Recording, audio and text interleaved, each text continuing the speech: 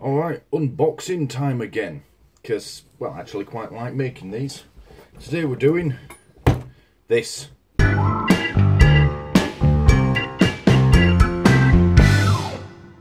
Right, so this is, well, it's obvious really, it's a phone holder, specifically a StreetWize phone holder.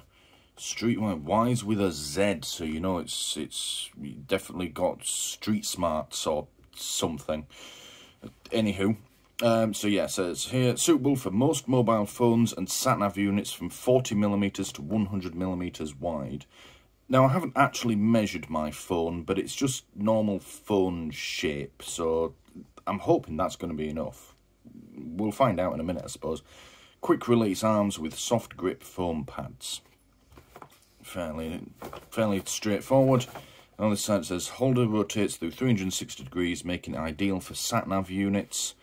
Yeah, additional built-in photo frame in the back of the unit. Okay, which I suppose is probably that thing there shown in you. I'm guessing we'll find out in a minute. And that's just information. Sales at streetwizeaccessories.com, yada yada yada. Yeah, and you're advised to visit their website. I didn't actually buy this from their website. I bought this from Thingamabobs in Ely. Anyone out there that doesn't know, Thingamabobs is an interesting shop. It just seems to sell a random selection of things. There's everything from tools, little hand tools. You can get food products in there that you don't often see elsewhere. A lot of strange canned goods. You can get gardening equipment, cleaning products, pet stuff, furniture. They're typically very small shops. This one was very small indeed. Think your sort of corner shop size, but with the upstairs converted to about the same size again. Very small shop, but they just cram lots of products in there. I like going there. You can always find something interesting there, and it's always dirt cheap as well. This was in their motoring section, which I didn't know this store had. I know that Thingamabobs, and there's another one called, I think, Bits and Bobs. They're the same chain, they just occasionally change the name up. Yeah, I didn't know this particular store had a motoring section, but it does now. So, yeah, I ended up looking at that, and I saw this. I've been looking for a phone cradle for the car for a while now. Partly because I occasionally use my phone as a sat-nav, and partly because, you know, I want to record my trips every now and then. I saw this, it was all of £3, and it looks vaguely familiar. I'm sure I've seen lots of people using these before, particularly taxi drivers. And I figured if they're using them all day, every day, it must be up to the job. So I thought we'd give it a go. It's only £3. So let's open it up and see what we get.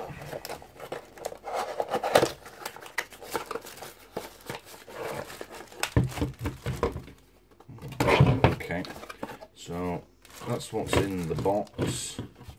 There's no instructions for us to ignore, which is good. The box looks like it's flat, so that can go straight in the recycling bin. Good. I do like packaging that can be recycled. Let's have a look in here. Plastic bag, get a shut of that as well. Right, so that's the cradle, and then that's obviously the suction cup mount. That's alright, that's flexible, but you do need two hands to bend it out. But at least I know it's not going to move. Yeah, if you're going along in the car, that's not going to be jiggling around, so that's a good thing. Alright, okay. Oh, shit the bed. I thought that was going to be spring loaded. Alright. Oh, that's, oh dearie me. Alright, let's see if we can't. Okay, I thought that was going to be spring loaded, but it turns out it's not. How do I get that back in there now? Oh, bloody hell. I think I might have fucked it already. Whoops. Do I pull that out? Or do I press? Oh, that appears to press inwards. Oh, there we go. We'll just push that in like that. Probably not how it's supposed to work. Ah, that's how it's supposed to work. Right, I see. Ah, You don't wrench it apart, it works better, Stuart. Right, okay, I see now. Right, so these are nice soft foam pads. Well, that one's been made thicker to stop it from, I don't know, falling out. Oh, that's not good. They're quite easily peeled off. Well, that one's okay. That one's peeling off already, mind. Yeah, I'll have to get some glue on that. Alright. And then it looks like you press this button in here and it pops out. Look at that. That's plenty big enough for my phone. I wanted to have it landscape. The camera's going to be on the corner here, so then I can make landscape video, obviously. And you press it in and that allows you to squeeze it back together. Interesting way of doing that. I thought it was going to be spring tension, so it's constantly squeezing. But it's not. You press it in and it extends all the way out. I suppose the idea is that you press that in, slot your phone in, and then you squeeze it down and let go. That's probably an easier way of doing it, I suppose, but okay. Alright, leave that as is then. Interestingly, that bit that I just wrenched out doesn't feel like it's sat in properly now. I probably pulled it out of its mounting. Never mind, it looks like it still does the job. These bottom bits here, they're not adjustable. Okay. How do we get into the photo frame? It says I can change the picture in here. I mean, I don't see the need to. If I'm going to put my phone in it, then I'm not going to be able to see that, but if I can, I'm gonna. I've seen some people driving around it and I'll have like a picture of a, I don't know, some anime or Japanese schoolgirl in it, and I thought, where the fuck did you buy that? So how do we get this picture out? That's the question. I think it's going to have to be a screwdriver job. Let's see what we can do. I mean, do I have to prise it there, perhaps?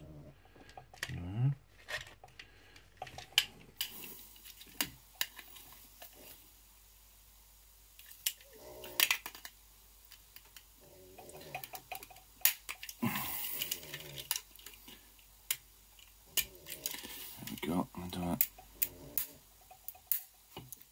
Now I'm just cracking the plastic. Yeah, it's just cracked the plastic. Oh, no wonder they leave the fucking Japanese schoolgirl in there. They probably can't figure out how to get it out. Never mind. Right, let's figure out what this does then. So that's a bit of a funny angle. So do I... Ah. That can be rotated like that. Let's see. And do I... That locks it, that little tab there. Okay. And then that allows you to rotate that. Okay, so that's how it's adjustable and lockable. So far, apart from being a bit counterintuitive to work and use, I'm actually, yeah, reasonably impressed with this. Yeah. Well, the fault with it so far has been induced by me, so let's hook that in there. There we go. Fits in nice and firmly. That ain't coming out easily anyway. So you just locate those 4 lugs into those 4 holes, push it up. It snaps shut, and then I suppose you mount that bit to the dashboard, and then you can rotate that as you like. You adjust it and you can lock it with that little tab there, and it won't move. Yeah, so that's, to be fair,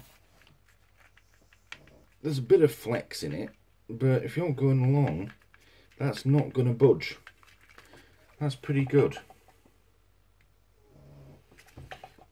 Yeah. And then it looks like this bit here. There's another little thing. Alright, yeah, you pull that little tab back and you can adjust this.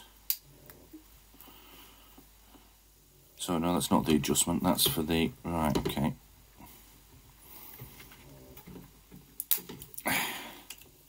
So, sorry, I thought that was adjustment. It's not adjustment. That's how you operate the suction cup. So you would wet it or lick it on here, press it up into the window, and then you press that forward like that. And what it does is it pulls the suction cup back, so it creates a vacuum in there, and that will hold it onto... Well, you're going to put it on the windscreen, let's be honest. You're not putting it anywhere else. Shove it up your ass. And then, of course, it's adjustable that way.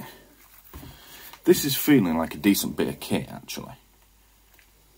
I'm going to take it out to the car, give it a try and mount it in the... We'll stick it in the Peugeot, that's my day-to-day car. But I'll probably use this in all the cars. But for £3 so far, I'm reasonably impressed. The only real quality issue has been... I can't figure out how to get this fucking photo frame open. I don't think it actually comes open, I think that's just a picture. To make it look nice. So yeah, and of course this foam pad pulling off, but that's not a big problem. I can just glue that. The only other problems with it have been caused by me not knowing how to work it. Right, okay. Let's try a phone in it quickly. Right, so this is a Samsung Galaxy S6 Edge. I use this as one of my cameras when I'm doing shoots indoors. I don't generally take it out anywhere with me because the battery doesn't last very long on it. It's pretty fecked. I mean, it's dropped from 100% to 72% in the time I've been recording this video. We've been at it 10 minutes. So, yeah, it generally doesn't leave the little studio that I've got made up here.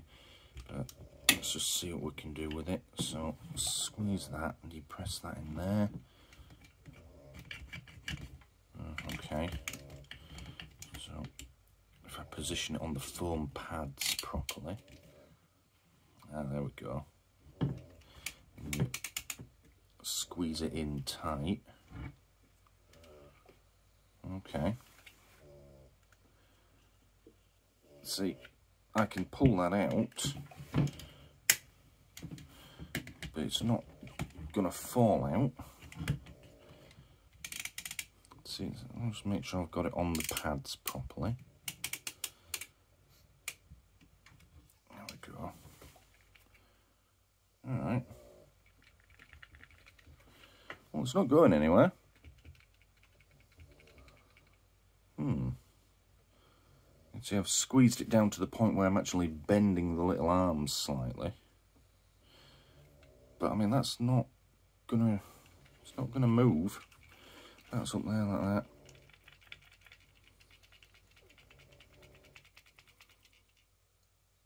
Yeah. That's not going anywhere. I mean, if I get hold of it, I can't... Well, that, yeah, actually, now that I've got it on the pads, that's not coming out.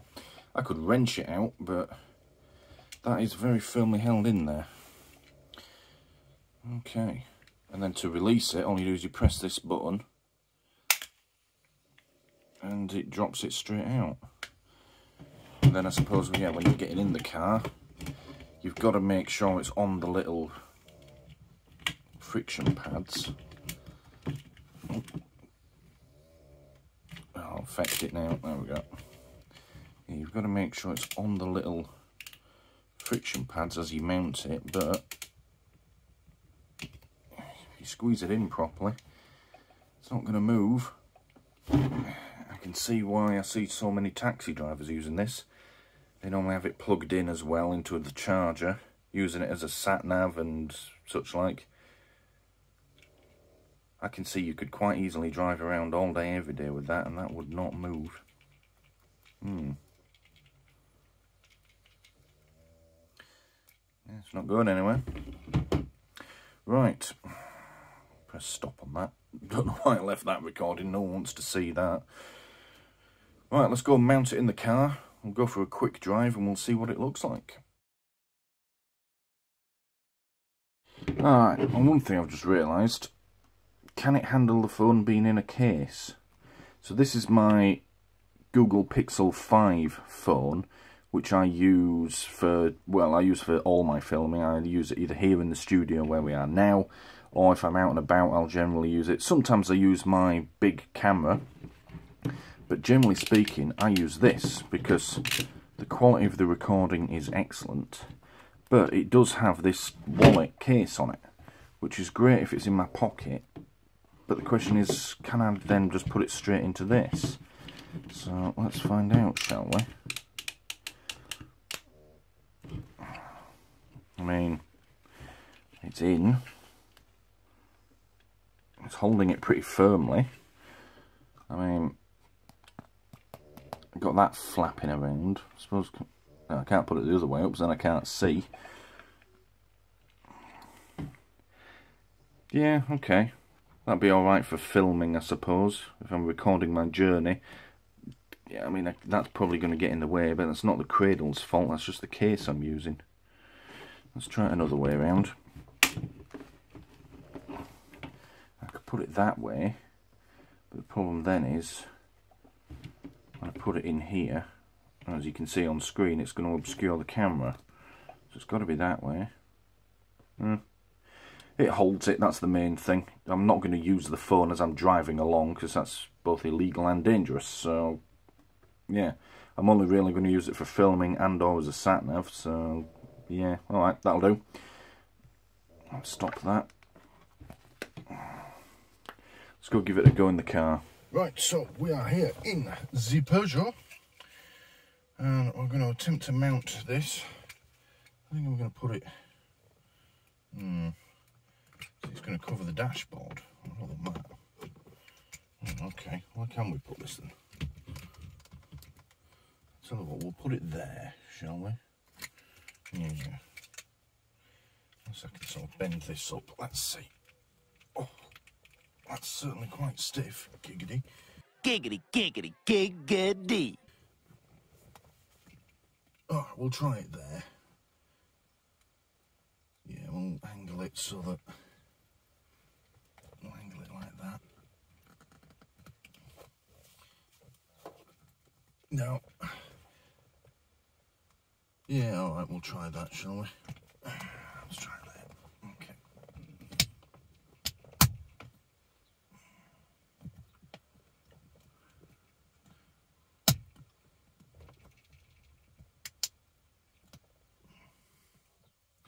Yeah, I think I might just have broke that.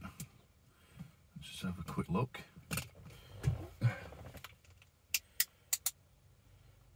It seems okay. Thought I felt like break. That goes up on there. That.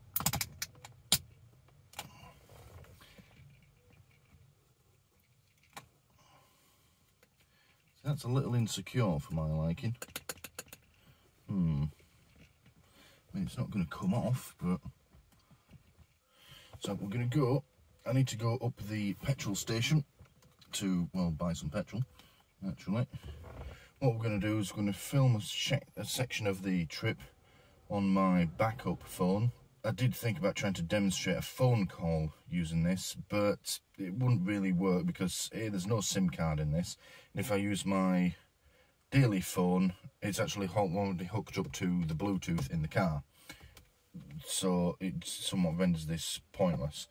But what I will do instead is we'll record a section of the journey on this, and we'll be able to watch it back in a second, and that'll show us how much it vibrates, if there's any noise being transmitted through it. You know, the vibration of the car could be transmitted down this arm, and also we'll see if it falls off on the way. So we're going to go down, it's 60 miles an hour the whole way to the petrol station.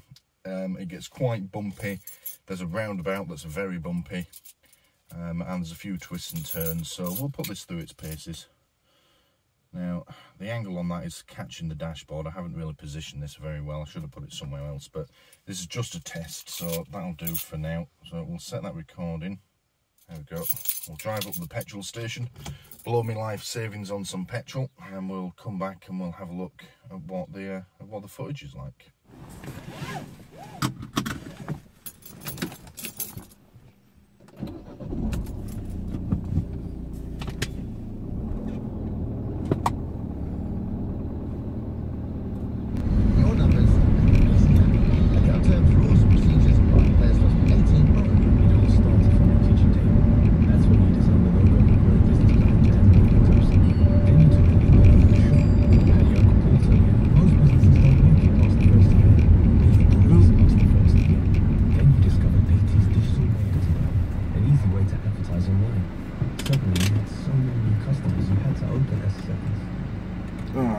Turn the music off because copyright trolls will come.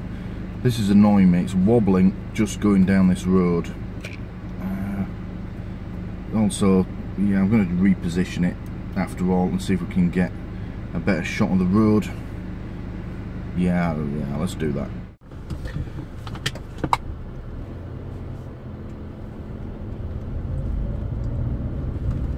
Alright, let's give it a go then. I've moved the camera up under basically the rear view mirror. It's directly under it now.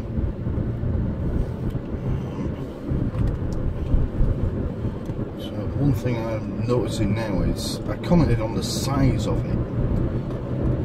It's proving to be a bit of a drawback in my car because it just makes the whole setup quite large.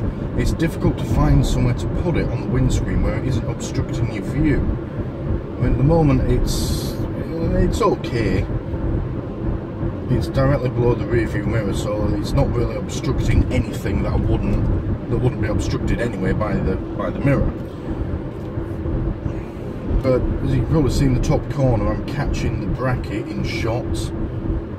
Again, to adjust it out, it's sort of, yeah, I'm struggling to position it in a way that it doesn't cause an obstruction. This is for filming purposes, obviously. Let's build her up to 60 down here.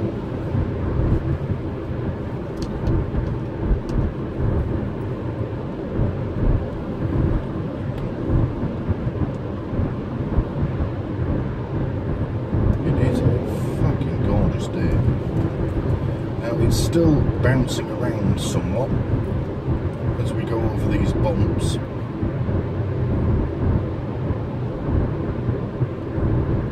What is this? Big and orange and flashing lights. Oh heck.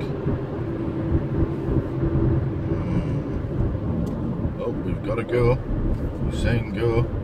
Don't often see that. Wonder what they're doing. Cheers, guys. Ah, they're filling in the potholes. Ah,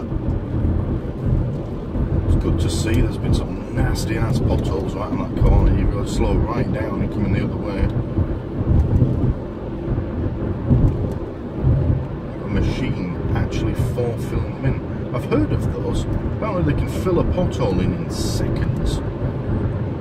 It sort of heats the tarmac up and sprays it on, and then all they do is just beat it down into the hole, and that's it. It's job done.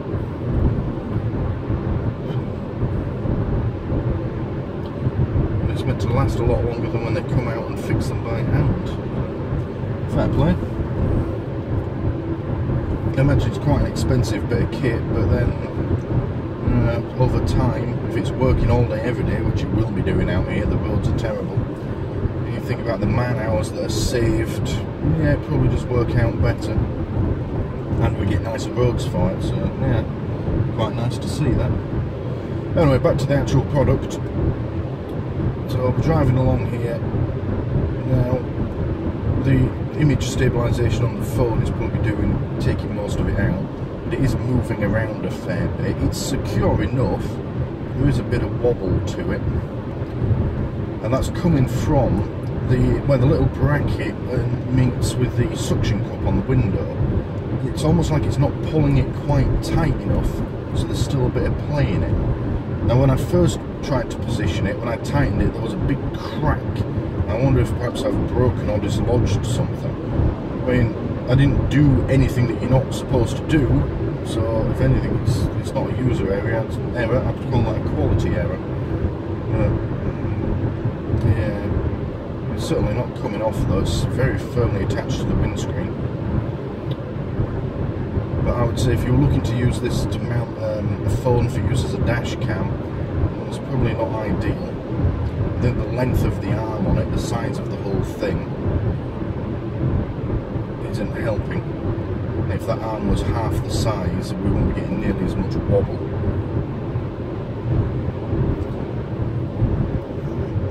There we go. Just slow down for this roundabout.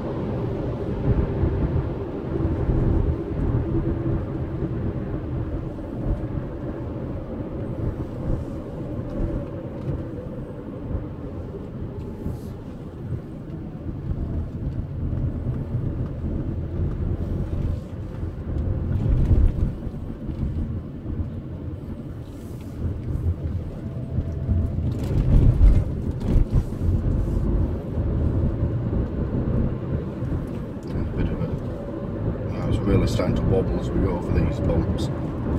Level crossing coming up now, let's see what it does then.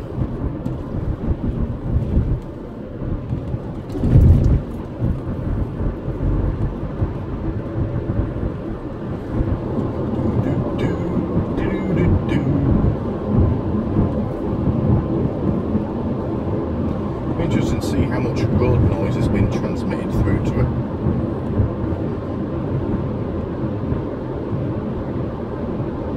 I'll tell you one thing that I shan't be doing is, I don't think I'll be using this in any of my other cars. We're in the Peugeot at the moment, which is a nice, big, leather-seated, comfortable estate car to drive. We're out in the fucking low-slung Mini, or the MX-5, I think this thing will probably shake either my phone or itself to death. I'm going to come up on the petrol station soon. This next roundabout. Stop filming whilst we get the fuel, and then we'll see how it does on the way back.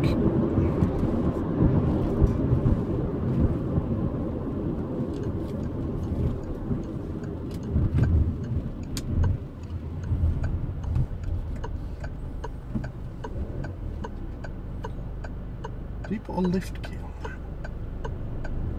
Interesting.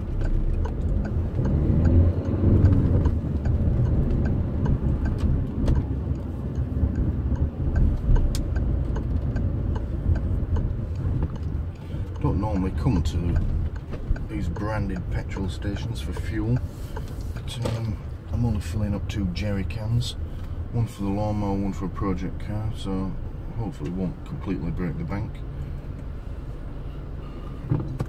Alright, let's fill her up and then we'll go home. Alright, let's go home. I've just bought 11.73 litres of petrol, the cheap stuff apparently, for £20.52. Thanks, Boris.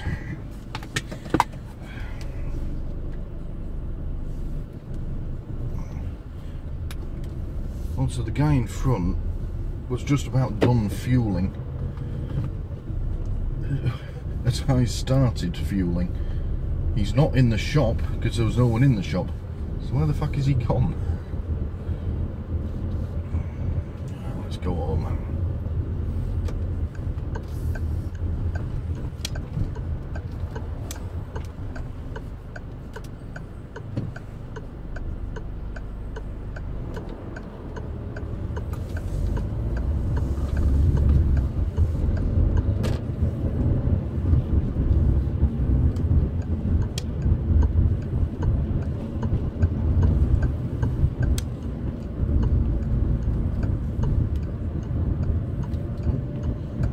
Some volume on the radio. Let's turn that right down. Copyright trolls will come and steal my video. So what happens? This bump coming up. Yeah, as expected, bit of wobble.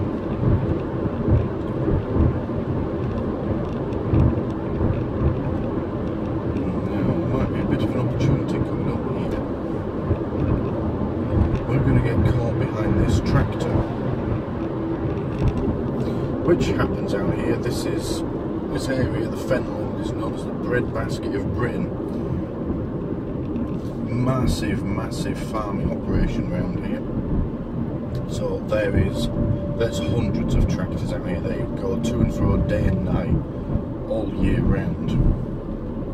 It's just a fact of life. And there's no point getting angry or impatient with them. I mean, they're putting food on your table. I think a lot of people just assume that, you know, tractors go to and fro, and that for the people behind them it's just a job. And well, to some extent that might be true. It's very corporate, is the farming out here. It's not your traditional family run. So the guy behind the wheel of that thing, it probably is just a job to him. He's probably not invested in the farm at all. But it is still more than that. Farming in Britain, it does make a difference. If it ended, we'd have to import all our food. I think a lot of people assume that we already do that, and the truth is we don't. Britain is a very green country. My partner comes from the state of New Mexico in good US of A. Don't grow out there. I mean, they cook a lot of meth, but they don't grow anything there. So, yeah, without farming like that, where everything has to be brought in, you know, it's imported. I mean, yes, it's imported from other bits of the United States, but you're still talking hundreds, even thousands of miles. They have very little native food production. It's not a good place to be. Oh, he's going a different way. Never mind, there might be another. I was looking for the opportunity to overtake. Of course, that involves revving the good old diesel engine, and we'll see how that noise is transmitted through to the phone or the camera. Never mind. So I think I'll just do it around here actually, can't we? Just boot it a bit.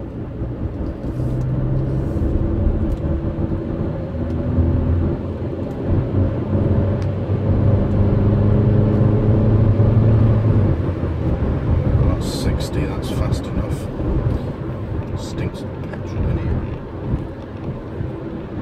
Top tip, which I admittedly just forgot.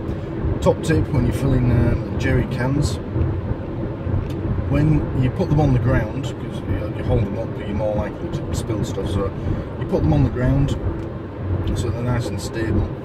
When you bend down with the hose, the nozzle, the thing, there's likely going to be a bit of fuel that drops out. So try and get that in the jerry can, because that's like, you know, a little bit of free petrol. The person before you paid for that, and it's just a little bit that's stuck in the end of the nozzle. That's the word, nozzle. What you don't want to do though is spill it all over the side of your jerry can, because I'm driving home now and it fucking reeks of petrol. I would open the window, but that would ruin the test of this little car mount. So, yeah, that's the thing.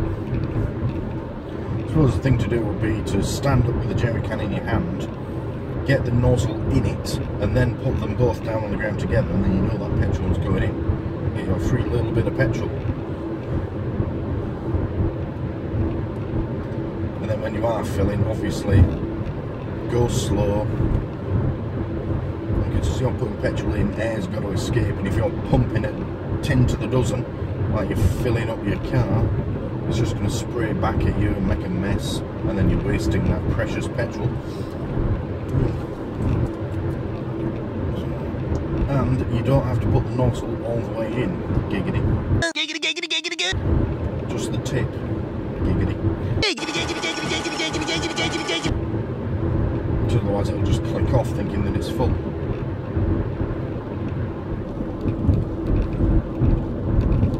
Where's the fill all of this in? It's still bumpy, but it's not going to rip your tyres off.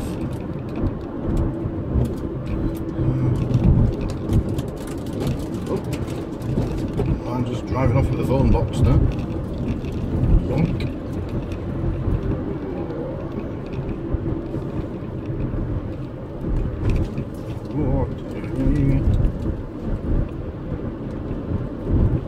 A bit of adverse camber.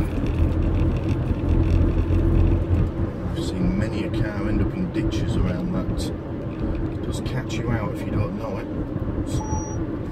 Oh dearie me, fuel level too low.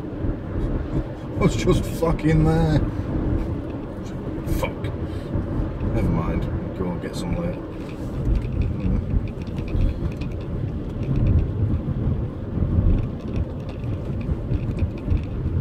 Look at that massive bit of kit in the fields, all folding up on itself. Like Optimus Prime retired and just decided to get himself a farm. Right in the drive. So, recap. Hasn't gone anywhere. It's still pretty firmly mounted, but it does wobble, you can see as you're going along. It does sway from side to side a bit as you go around corners. So I'm going to say, turn the engine off, save that precious diesel. I'm going to say, yeah, it's good for, it's a good mount. I don't regret buying it. For use as a dash cam, I'm going to say it will do the job, but there are probably better things out there. Smaller ones that can be put away and, you know, won't shake as much.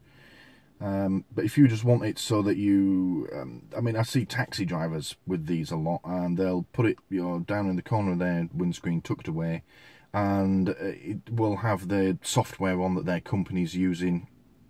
And they can also use it as a sat-nav as well. It's good for that. So I'd say it's good for using, you know, for mounting a phone and using a phone as a phone. But I think for dash cam use, perhaps not. So I'm going to go inside. We'll upload this footage to my laptop, and we'll have a review, and we'll see what the sound is like. Because if the sound is good on this recording, then it's probably safe to say that it's going to be good if you, say, take a phone call with it, which is its primary purpose, really. It's meant to be well, it's not really a hands-free kit, but you could use your phone hands-free with it in this mount. So, let's go inside and do that.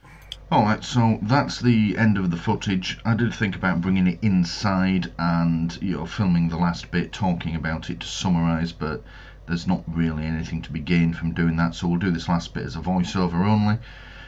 Overall, I'm quite happy with it. If I'd paid more money for it, I might be a bit more disappointed, but its price range saves it in this instance. £3, you can't complain really.